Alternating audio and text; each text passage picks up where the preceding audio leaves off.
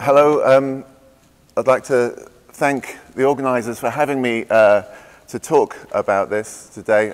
Congratulations on your 10th anniversary, CQT. It's a fantastic achievement. So it's a real pleasure for me to be here and be able to share this with you. This rather controversially titled book, we worried about who would want to buy a book about quantum astrology, and it's not a book about quantum astrology. I want to tell you that right now. Although when I looked last week, my wife received an email saying this is the #1 bestseller in astrology on Amazon at the moment. So I like to think of this as doing unconventional outreach to the astrological community, because actually it's a book about quantum physics as well as being a book about Jerome Cardano. I have dubbed him the quantum astrologer, and you might wonder what that really means. So what is a quantum astrologer? Well, that's not a quantum astrologer. But Arta, as many of you know, does have a great input on my kind of shaping my thoughts on this book. In 2008, Arta actually produced a paper which he put on the archive as a kind of hobbyist, really, look at Jerome Cardano.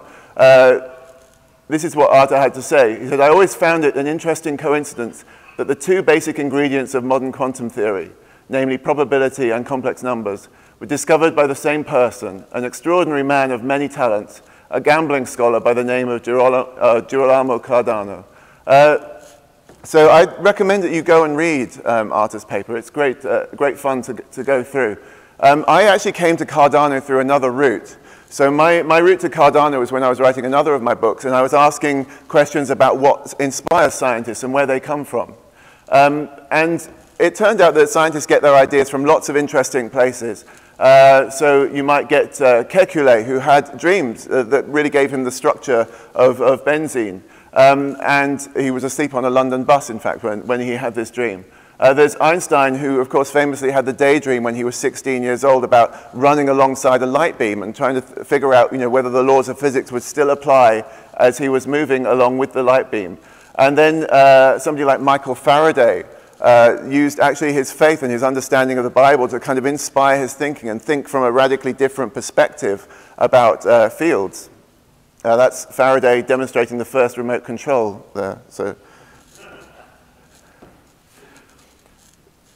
Jerome Cardano, on the other hand, in his autobiography, which is also a great read, he said that a lot of his really good ideas came from the ministrations of an attending spirit.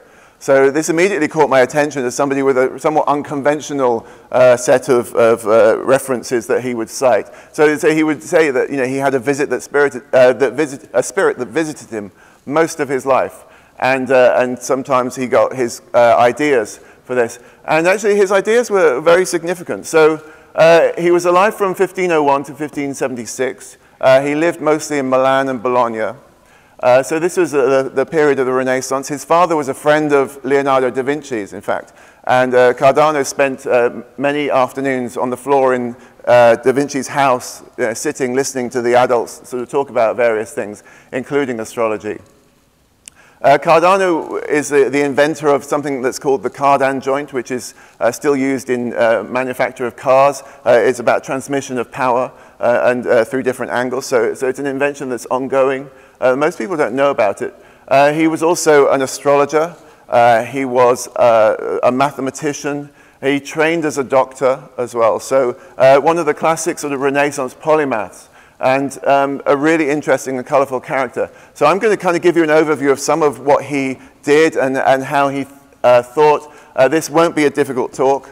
No brain cells will be hurt at all during the receipt of this information, I assure you. Interestingly, his contributions were big enough that Gottfried Leibniz was a great fan of Cardano's work. And he said this: "Cardano was a great man with all his faults. Without them, he would have been incomparable." And we will look at the reasons why he was great, and we'll also look at some of the faults as well, because they're quite amusing. So Cardano was a man of strange beliefs. Because Jupiter was in the ascendant, he said, and Venus was the ruler of the horoscope, I was harmed only in my genitals. This comes from his autobiography.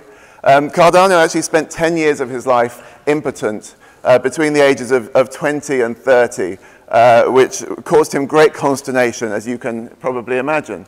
And he tried various means of remedying this, using treatments that he'd heard about and treatments that he kind of dreamed up for himself. I'm not going to go into any of the details, you'll be very glad to hear.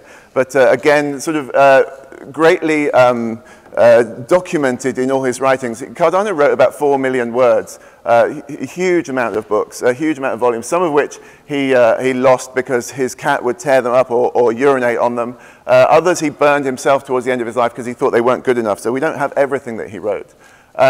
So Cardano was very much a believer, certainly in some forms of astrology. He believed that actually there were some kind of influences from the stars and planets. This was something that he couldn't ever escape from. He felt that the inaccuracies of astrology were probably due to the weaknesses of our understanding of these things, rather than there not being anything quite in it. But he did question it. And it's very interesting to look through some of his writings and find that he would say various things, sort of questioning the tenets of astrology. He was strangely obsessed by elephants. There's no record of him ever actually having seen an elephant, but there's various things in his writings where he talks about elephants as being able to understand human speech. They recognize and enforce an oath, for instance, and worship the stars. So I don't want in any way for you to think that I think he was a modern thinker or you know, coming you know, from the same kind of intellectual rigor maybe that we are, although there are some interesting things that he had. He believed that an elephant would only board a ship if it was given a promise that it would return to the place from whence it was taken. And as far as I'm aware, that's not true. But he did know how to reason. So this is Cardano kind of looking at the issues of astrology. And he's sort of saying, basically, the predictions that come out are based on these things which are so far away. How can there be such a distinct view for somewhere like Cathay, China, and Italy, in Padua, in Italy, where he was when he made this statement? He said, how can something as distant as the stars and planets and the sun have an influence that is different for a few, basically a few sort of thousand miles across on Earth? And sort of trying to make this distinction. And he said, I'm a cynic, but I kind of feel like I shouldn't be, but I can't help sort of questioning these things. So, he said, how could the smaller ones, the distant stars, seem to malign from such a height? So he did question the tenets of these kinds of things, actually much to his father's annoyance. And when he heard reports of alchemical sort of miracles and wonders, he actually managed to have a good degree of skepticism about these. So when he heard a report of somebody who had done turning mercury into gold in front of all the authorities of the city, it was a neighboring city, his response was this: whichever way this may have come about, it's quite certain that mercury cannot be changed into gold. And so he was quite sort of skeptical about some of the claims that were being made around him. And he was able to think, at least, in certain sort of contexts. He was able to reason and make, I think, reasonable and sensible statements about what was going on around him. He was very much into observing and sort of thinking about things in the way that we like to think that we would. He actually conducted experiments, not many experiments, but this was his response to an experiment that he had seen demonstrated, where somebody would magnetize a needle on a lodestone and insert it into their skin, and say the magnetization of the needle causes it to basically numb any pain. So you won't feel any pain. You can put this needle into your arm. Because it's magnetized on a lodestone, you won't get the effect. And so Cardano, having a kind of, the mind that he had, he decided that he would have to try this for himself. And this is what he said. He said, I could feel the needle penetrating into the depths on its journey, but I felt no pain whatever. And then I believed my friends, because I tried it out on myself. So that may be one of the first recorded incidences of the placebo effect. Is there anything I can think? Because I haven't actually personally tried it, but I'm pretty sure that a magnetized needle stuck into my arm is going to hurt. So don't try this at home, please. Whatever he says, it's probably not true. But I like the fact that he was trying it. And I also, there are records of him actually doing experiments to try and determine the relative density of air and water. And he got a 1 to 50 ratio from his experiment, which involved basically firing a bullet into a column of water and then firing a bullet through air and measuring the time it took to stop. So he's at least willing to kind of endorse some kind of experimental method and sort of also investigate the world around him. His major contribution, or his first major contribution, was to lay out the rules of probability. So this was a century before before Pascal and Fermat and others were able to kind of lay down what we can't, in many textbooks actually is seen as the start of the laws of probability. He did this because he had a gambling problem. So necessity drove him while he was a student, and he was paying his university tuition effectively and making ends meet by gambling in taverns and taking on anyone who would come. And he realized that actually in dice games and in card games, he could get an advantage and understand how to bet if he understood what the probability of various outcomes were. So he made a lot of notes about how things would turn out if you roll one dice or roll several dice. And so he came to the point where he was able to say, so there's a general rule, namely that we should consider the whole circuit, which means the whole array of outcomes, and the number of those casts of the dice, which represent in how many ways the favorable result can occur, and compare that number to the rest of the circuit, and according to that proportion, should the mutual wagers be laid, that one may contend on equal terms. So with a fair die, effectively, he's saying, there are ways to work out the right way to bet on this, which of course we all know now. At the time, he was literally the only person who knew this, and he still managed to lose a lot of money in his gambling. So theoretical knowledge can be of some use, but it's not always of great practical use unless you know how to apply it properly. But this is literally the start of probability. Unfortunately, his notes were not published until after his death, so actually after the point where others had come across these and worked out these rules. He came up with a law of large numbers as well and realized that a huge number of probabilistic events would lead to a kind of general result. So he was really thinking quite hard about these things. And extraordinarily, Cardano was even able to kind of think in abstract things. So he was a great lover of mathematics, which we'll kind of get onto. But he says during his derivations of solutions for cubic equations, he comes across this idea of the square root of a negative number. Other people had come across these before and always assumed they'd made some kind of mistake in their calculations. So when they saw that they were having to, halfway through a derivation, they were actually, or a proof, they were actually having to deal with square roots of negative numbers. They would, look for some reason why this had appeared. People knew at the time that the square root of a negative number was problematic. And he says, note that root of 9 is neither plus 3 or minus 3. For a plus times a plus or a minus times a minus yields a plus. Therefore, the root of minus 9 is neither plus 3 or minus 3, but is some recondite third sort of thing. So this is the first kind of real recognition of the imaginary number, the idea that there is something else apart from positive and negative real numbers. And Cardano never did much with it. He kind of acknowledged its existence. He never sort of went on to use it or developed it. In fact, he kind of thought it might be entirely useless. Sophistic was one translation of how he saw it. But I like this idea that it's a recondite third sort of thing, because as everyone in this room knows, these imaginary numbers are central, really, to everything that we're trying to achieve in quantum theory. As Arthur laid out in his paper, this is one of the pillars of quantum theory, is actually complex numbers that involve this imaginary number that Cardano was the first to appreciate. He also, as I said, he trained as a doctor. He was unable to practice from a good part of his early life even though he did extremely well at medical school. Basically, the problem was that, for a start, he was quite a cantankerous character and didn't really get on terribly well with other people, especially those in authority over him. The second problem he had was that actually he was born out of wedlock. Being born out of wedlock, certainly to the Milanese College of Physicians, was tantamount to being a second-class citizen, and there was no way they were going to have anyone in their College of Physicians who was, for want of a better word, a bastard. And so they denied him a license to practice medicine for a very long time.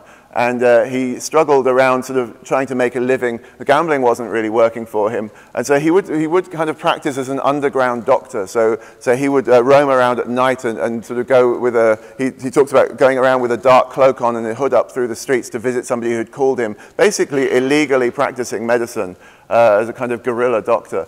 So, but his thinking and his ability to think actually worked very well for him in his endeavors to kind of bring cures to people.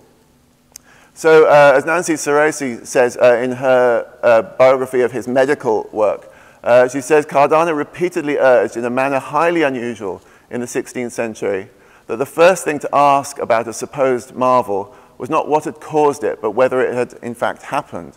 And this is kind of unusual thinking for his time, was that he did not believe the kind of reports of other cures that had gone on. He actually sort of questioned everything that people said to him. So as a kind of proto-scientist and a great cynic, it stood him in very good stead. And he ended up actually being called to work for a Franciscan friar who had been ill for a number of years, and all of Milan's doctors had failed to make this friar better. And he was suffering with some kind of skin condition and also a general malaise. And Cardano was called in desperation, in fact, as the last resort, because nobody else was able to do anything. And this Friar Gadoli received Cardano, and Cardano sort of did a diagnosis, which was basically to say, well, actually, let's look at your lifestyle. And Cardano's prescription, after looking at the Franciscan friar's lifestyle, was, well, you basically need to stop flagellating yourself, stop fasting all the time, relax a bit, and basically eat a healthy diet. And he sent him away into the hills and said, you know, go for 6 months and just sort of be outside of the priory, go and sort of live a decent life for 6 months, and then come back. And lo and behold, this was exactly the cure that the friar needed. And it's recorded as basically the world's first spa cure. So Cardano sort of sent him basically to relax and to have, you know, be in a nice place with fresh air, to eat well, and not stress himself out over whether he'd missed morning prayers. And it turned out that this was a fantastic cure and really changed the friar's life. And because the friar was a man of some influence in the town, Cardano then was called upon by everybody, all the nobility around, to start consulting on them. And he became a credible doctor and was eventually admitted into the College of Physicians despite his birth, and eventually actually came to be the director of the College of Physicians. So he was, you know, rehabilitated, but it was really through his ability to stand back and look at a situation and not go with the normal kind of prescriptions. So Cardano was obsessed by numbers. And interestingly, it really started with his ideas about astrology, and he wanted to understand not just astrology, but astronomy too. This is a time before the invention of the telescope. And astrologers, of course, had enormous banks of star charts that they would consult. And the charts would sort of lay out how the stars and the planets were going to move throughout the heavens. And Cardano and many other astrologers knew that actually that meant that they would need an understanding of astronomy. And so Cardano actually, as well as publishing some astrological kind of predictions and other documents, also published a book on astronomy. One biographer actually called him the Carl Sagan of his age, because he taught the public, the general public, how to look at the heavens, how to look up what to see, what to look for, how are things going to move. And as well as wanting to educate the general public about this, and also it set him apart from the other astrologers actually, to be able to sort of publicly say, oh, well, mine is based on science. I can tell you how the stars move because this is how astronomy works. So it was a kind of selling point for his book that actually it would enable you to sort of make sense of who was good at astrology and who wasn't by those who actually knew how the heavens worked. But of course, in order to understand how the heavens work and make predictions about how things are going to go, you need to understand geometry and other forms of mathematics. And so he set about studying these things and became really obsessed by numbers and really sort of fell in love with the various forms of mathematics that he came across and felt that they were really a very profound way to understand the universe. So he says it's not only what is hidden in forms, as in the physical world, but what is hidden in numbers that has a cause as well. So if you wanted to kind of understand the things behind reality, the things behind the universe, you'd have to understand how numbers worked. So he had this kind of sense that maybe there was something to be gained by actually studying the various forms of mathematics. And this led him to an interesting situation which has become quite a bone of contention over whether Cardano actually stole somebody else's result. And this will be sort of one of the first, or one of the points at which I make the point about how men of learning and academia are actually quite brutal and cunning, as I've seen this week at CQT. So the Ars Magna is Cardano's huge book of algebra, basically. He was a great fan of the Islamic scholars, and when he received Latin translations of Islamic algebra books and documents and other kind of communications, he studied them intensely and decided that what he would do, his great contribution really, would be to create a kind of complete compendium of algebra and how algebra worked. And he wanted to be able to put out this book as complete as possible in his lifetime, and was really loath to put out a half-finished book, even though he knew there were certain results that nobody had as yet. So the controversy over this started with the solutions to this equation. So the basic form of the cubic equation. And in 1494, a scholar called Luigi Paglioli had published a book basically saying that you could never there would never be a general solution for a cubic equation. It can't be done. And to add extra authority to this book and to its pronouncement, he had it illustrated by none other than Leonardo da Vinci. So if you think your papers are good, I bet none of you have had anything illustrated by Leonardo da Vinci. I think it kind of takes it to a whole other level in terms of selling it. So da Vinci did the illustrations for this book, but the claim was that there was no such thing as a general solution, and it laid out a proof why you would never find a general solution to a cubic equation. That was largely ignored by a man called Scipio Ferius, or Scipio della Ferro. And what he did was at least find a partial solution. So Scipio found this partial solution in, I think it was, I'm trying to think, of 1505 perhaps, and kept it to himself. There's a very good reason why scholars of this time did not publish their solutions, because having a solution that nobody else had was actually a means to riches and further jobs. And so Scipio really kept it to himself, and there's no strong record of what he did with it, but the general the culture at the time was that if you wanted a job at a university, for instance, a teaching job, you had to show that you were better than the person who had the job right now at mathematics. So if you wanted to be a maths lecturer, you basically would challenge this other guy to a public competition, and you would lay out 30 problems for each other to solve. And if you had a solution that nobody else had, then you could base all of your problems around that solution and be fairly confident that nobody else would be able to solve the problems based around that equation, and thus you'd make them look foolish. The surrounding crowd, the administrators of the university, wouldn't really necessarily understand the mathematics, but they'd understand who had a result and who didn't. And so this was the way in which jobs were won quite often. They also used, these kinds of solutions were used by the bankers and financiers who would issue loans based on equations that their pet mathematicians could solve. So physicists and mathematicians going into finance is not a new thing by any means at all. Anyone who can solve equations that offer a prediction for how things are going to unfold was actually extremely useful in terms of calculating interest due on a loan and making predictions of who was going to make money, who was worth lending money to, and at what rate. So mathematicians have always been useful to financiers, and they've always been competitive in terms of wanting to be a better mathematician than others. And so Furius kept this solution to himself. But eventually he became ill, and in 1526 he was on his deathbed. And on his deathbed he decided that actually it was time to pass this solution on. So he passed it on to two people. Those two people were Antonio Maria Fior, who was his student.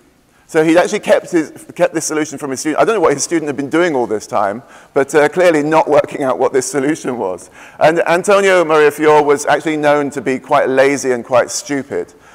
So maybe that's the answer. And I'm sure none of you have students like that.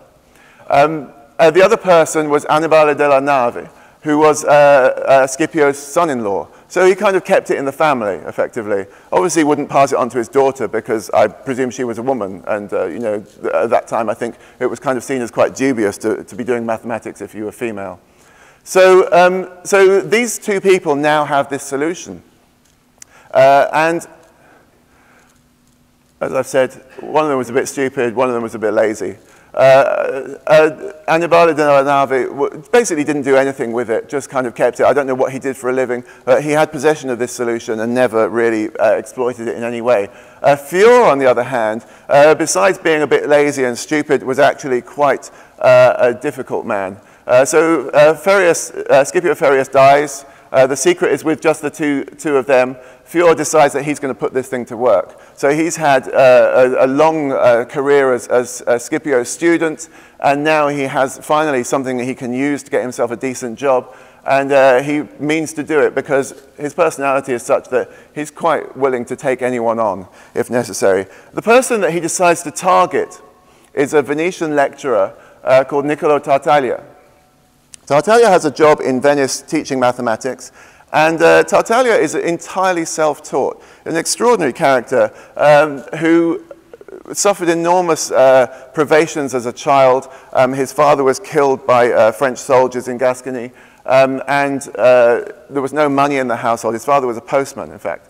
But so when there was no money in the household, he couldn't go to school. And so he managed to scrape together enough money for 6 days of education, during which he stole his teacher's notebook.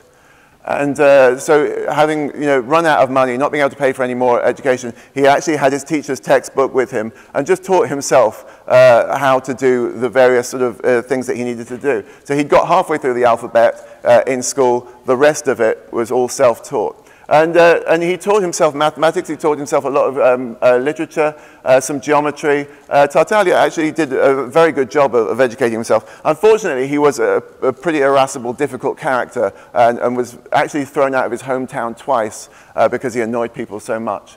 But so Tartaglia has this job in Venice that he's managed to get himself despite incredibly adverse circumstances. And he takes it on.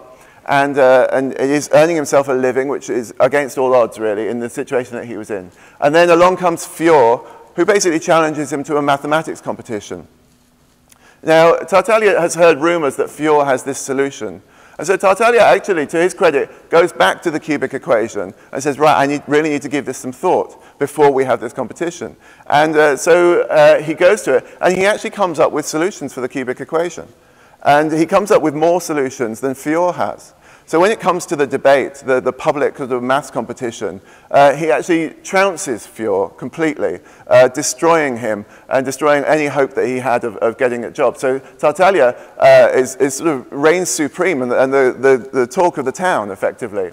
So being the talk of the town, he comes to the attention of Jerome Cardano in Milan. Cardano is looking to publish his Ars Magna, and he hears now that there are solutions floating around that he wants to include in his book. So he quite understandably goes to Tartaglia and says, would you please share your solutions with me so I can publish them in the book for the good of all humankind, and we can have this amazing mathematics book that's full of all the solutions. Tartaglia says, no, I won't tell you anything.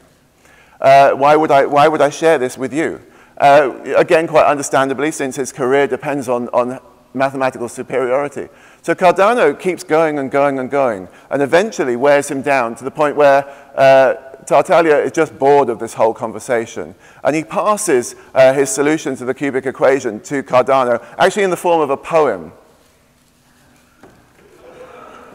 And this wasn't actually the first time in maths history that solutions to equations were passed in a poem. But basically, he gave Cardano the challenge of decoding the poem and finding the solution, which actually he did. So Cardano was working with his student, Lodovico Ferrari, and together they not only decoded this solution, but actually were able to go back to the equation and come up with some more, a general solution to the cubic equation, which depended on Tartaglia's result. But Tartaglia, unfortunately, had told Cardano that he was not to publish this at all. So although he shared it with him, he said, you cannot publish it. And so for many years, Cardano had this solution. He also had other solutions that he derived from this solution. He had an enormous amount of stuff that he wanted to share with the world and wasn't able to share it because of a promise not to share it because Tartaglia said, you may not publish it. So he hadn't permission to publish. Cardano was not stupid, though. So Cardano realized, or through gossip, that actually this man down here has the solution as well and has done nothing with it. So he goes and makes a trip with his student to Annibale della Nave and basically persuades him to divulge the secret solution that Scipio Ferius came up with. And having that meant that he didn't need actually to publish Tartaglia's solution. He now had his own version of the solution, which had come from another source. So he was able to publish Ars Magna, although there is very clear things in his writing that show that he realizes this is not ideal. And Tartaglia is, of course, extremely annoyed. And this is the result. And so Tartaglia actually goes and looks at the book and says, and points out all of the printing errors in the book to Tartaglia in a series of long letters about how rubbish his book is, and he can't believe that Cardano is such a terrible mathematician. And he says there's actually mistakes in some of the proofs as well, and points those out in a kind of, very brutal form of peer review. But the point is that Cardano has now published his Ars Magna, his great work of mathematics, and is very pleased. And I like to think as well that Scipio Ferius is quite pleased about the whole thing from beyond the grave. It's an astonishing story, and still the subject of some controversy over whether Cardano was right or wrong to make this step. So Cardano used his numbers, he used his sort of his knowledge of algebra to try and understand how the natural world works. But of course, it was a phase where it was very difficult to perform mathematics, really. The notation that we use wasn't there, so it was very cumbersome. But he did a lot of thinking about various things in cosmology. And I just really want to kind of lay out some of the stuff that he was thinking about, because as a science journalist, it really reminds me of some of the things that we end up sort of thinking about sort of generally, not so much in the quantum physics community, but in the cosmology community generally. There are lots of issues to be solved and lots of things that don't make sense. So Cardano here is talking about how things move through the universe. He says, since heaven is never at rest and has soul present everywhere, it can never be wearied. But the problem is not so clear about the moon's orbit, which carries the ether along with it. It ought to get wearied. So here, of course, all of the premises here are wrong from our perspective now. But he is actually looking into these kind of issues and saying, well, if we have this, and if people are saying that this moves like this, what about solving the problem of this? And I think the thinking here is something that we would say. And I think the ether stayed with us until the turn of the 20th century. So, for 300 years, this wasn't terrible thinking, when you're trying to understand what the ether does and whether it impedes movement through the heavens. But also, there are shades for me here of cosmology's issues with understanding dark energy and dark matter. And there are many puzzles now, which maybe in 400 years' time, people will be looking back at what we're writing and saying, well, that was ridiculous, wasn't it? He also grappled with time and the issues of what time was. So he split it up into two different kinds of time, the kind of eternal cosmic time and the passing time. He says eternity is what it is in itself stable, What runs forth and remains is time, the avum. What does not remain and flows is passing time. So since the universe is seen to remain, it's in time, and passing time is in the universe. Now, I've done a lot of reading of modern sort of thinking about what time is, and I think this is as confusing as any of those. So I think you know, obfuscation is probably the answer here. And he obfuscates massively in his creation of a cosmology.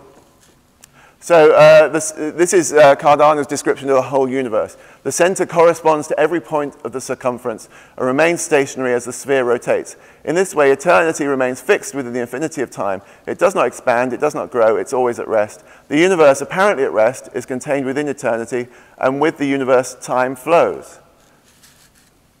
I mean, it's an attempt. You know, we'll give him that. So this is a man who, in the 1550s, was grappling with issues of, you know, trying to understand the structures of the universe from a geometric perspective, trying to understand, you know, what time is and how time sort of fits into our descriptions of the universe. And I just like the fact that he's trying. You know, I'm not saying that I understand anything that he's saying, but the fact that he's trying and kind of, you know, thinking in these ways sort of reminds me, and I hopefully reminds us that human beings have always been thinking about these kinds of things and always been grappling with scientific ideas, with mathematical ideas, with geometric ideas, and we're still not there yet. So I think, you know, some intellectual humility, although, you know, you can sneer at this and you can sort of say it doesn't make sense and it's not really helpful, I think I could say a lot of that about modern science as well. I'd like to just point out that he actually did some thinking about how life on Earth arose and the various forms it took. And this is again from the same book on subtlety, 1550. He says, herbivorous beasts, being foolish and timid, they need to be fleet of foot to survive.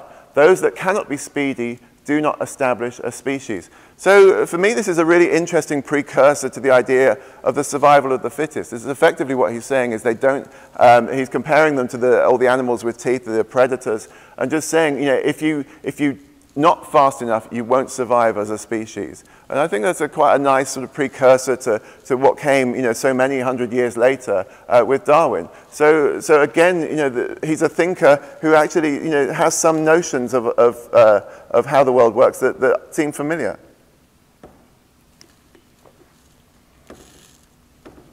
Also here, he's talking about what happens with physical deformities. And he's incredibly credulous about some things. So he believes there is such a thing as a wolverine that lives in Lithuania that has all the, you know, hallmarks of a wolverine that we all know so well. But he also says that, you know, there are some things that are just sort of the product of natural error. So the blind, the deaf, the squint-eyed, the limping, those with 6 fingers, astrologers very readily settle the problem, saying that witches are in charge. But Cardano's answer is, we will put it that nature has erred. So he has this idea that actually, you know, maybe some things just go wrong, rather than there always having to be a cause, you know, in the kind of human sphere. This is at a time, I mean, he lived at a time when the Catholic Church had just published the book on witchcraft, I can't think of its name now, Maleficum, anyway.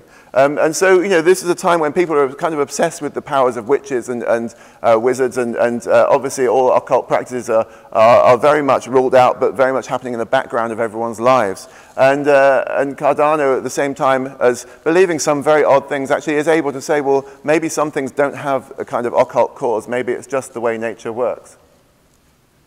And here's a very modern thought that I like very much. Cardano talking about nationalism. There's no reason to brag about your fatherland. What is a fatherland but a conspiracy of petty tyrants to oppress the weak, the timid, and those who are basically innocent? And that's something I could apply right now in the 21st century, I would say, in many parts of this world. So here's a man who was incredibly, I think, clever, incredibly erudite, well-educated, although he received a good education through scholars hired by his family. He also spent a lot of time studying and working hard to understand the world around him. In fact, he said, you know, I'm much more wealthy in knowledge than I am in money. He acknowledged very early on that this was no route to riches. And he was a celebrated man. Interesting point on religious tolerance, actually. The Mohammedans themselves have strong points. They refrain from slaughter, dice, adultery, and unprincipled deeds against God. and unspeakable blasphemies, 4 faults by which the whole Christian population is almost crushed. He's writing this at a time when the Inquisition is just starting to kick off.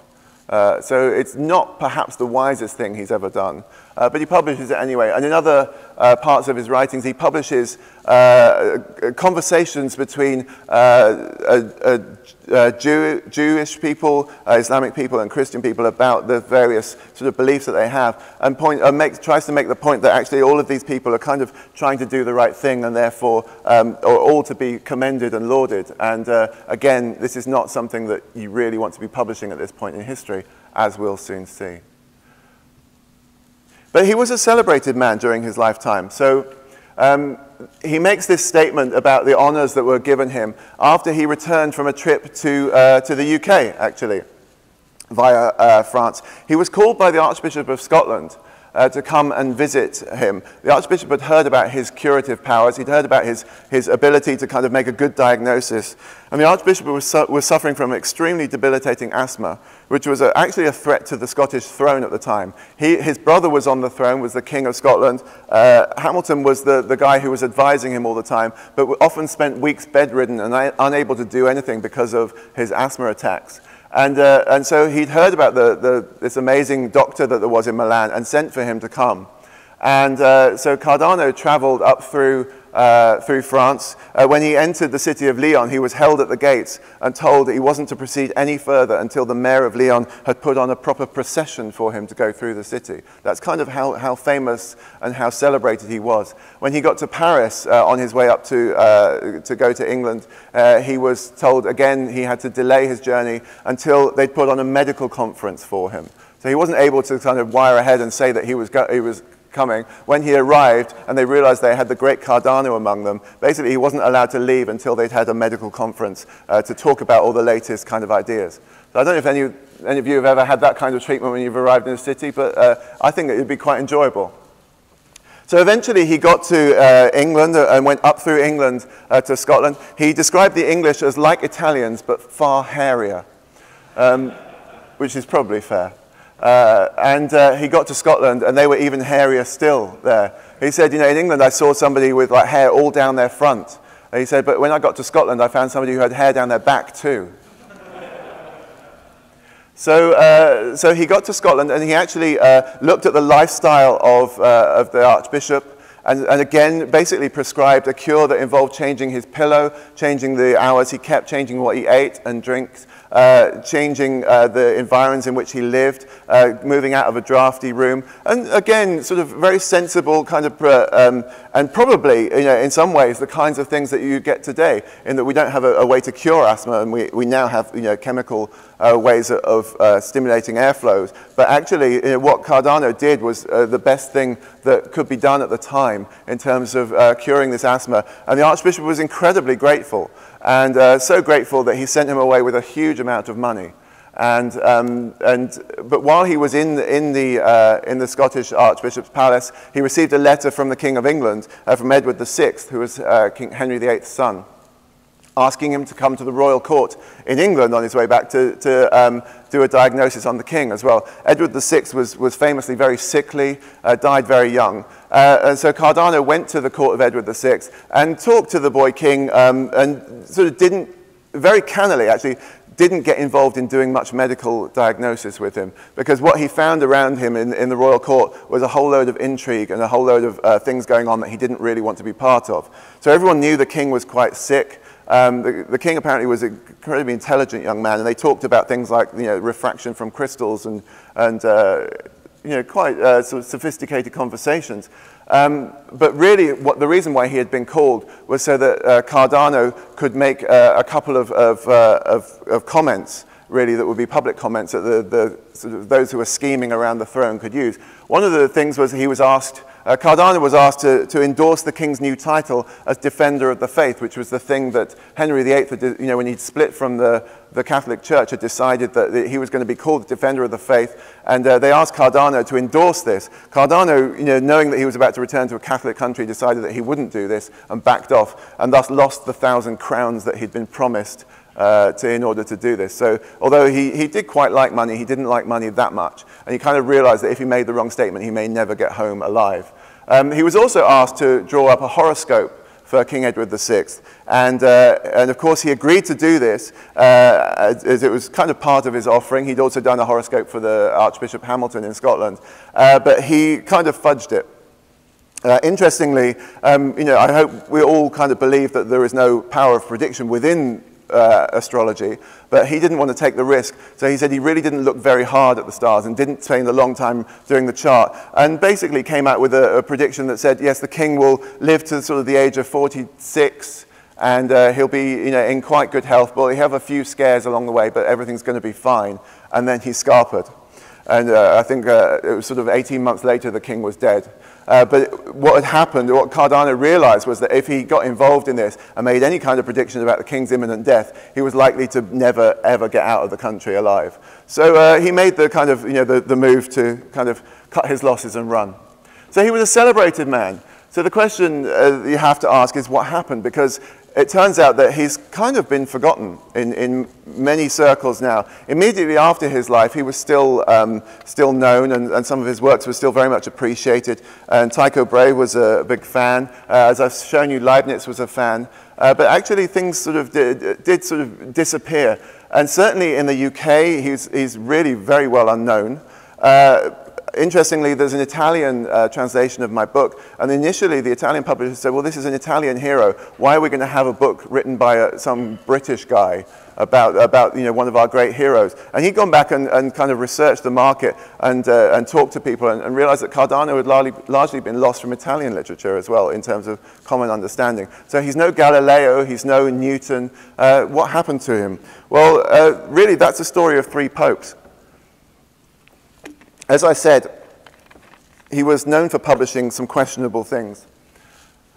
One of the things that he published and handed to this pope, so this is Paul III, I think, and he gave him a horoscope of Jesus, which, you would argue is a bad idea, but actually Paul III was a great fan of astrology and thought this was useful, and was very grateful for the gift.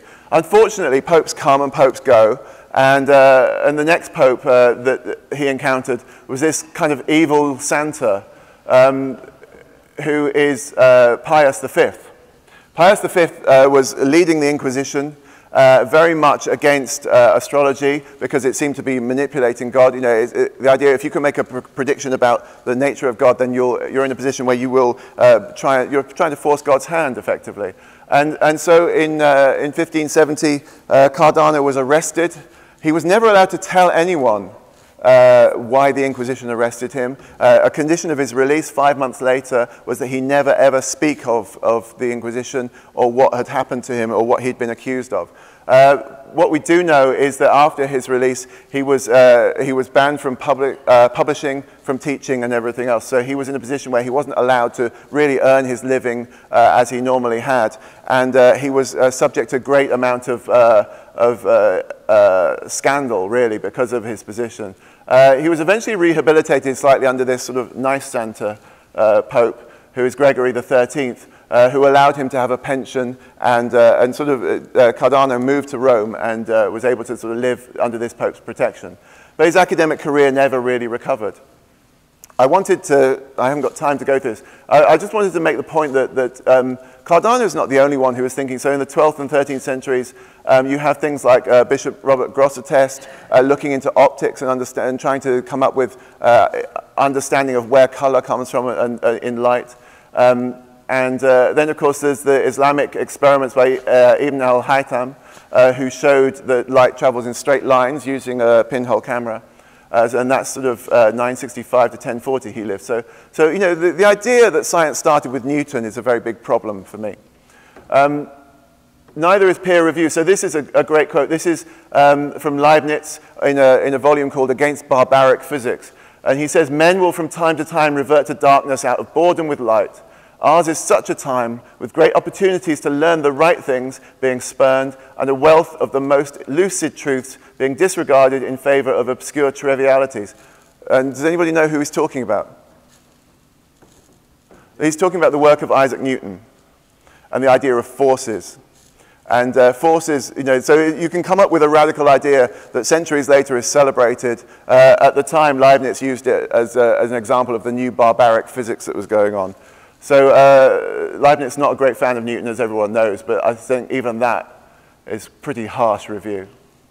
And academia has always been tough, so just a few examples to close. So Cardano, during the latter part of his career teaching in Bologna, his peers hated him for various reasons. And so they convinced the university administrators to give him the after-lunch slot in his lectures, which actually is what I've been given today. So, they also, when that failed to kind of deter him, they made the administrators double book the room so that he always had to fight somebody else off in order to conduct his lectures. And this caused him great consternation.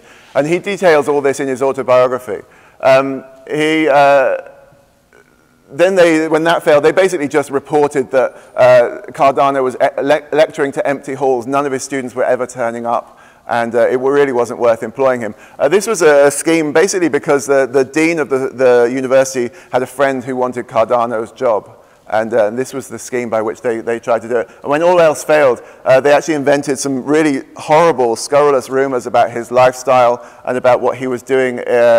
He was renting out rooms in his house, really to make money, to various people. And there were rumors about his sexual impropriety that were completely fabricated, but did a very good job of undermining him. So at various points in his life, he sort of struggled with all these kind of academic issues. He never really understood why people took against him so much. But partly he said it's just because I'm better than they are. He wasn't a humble man. And just a final word here.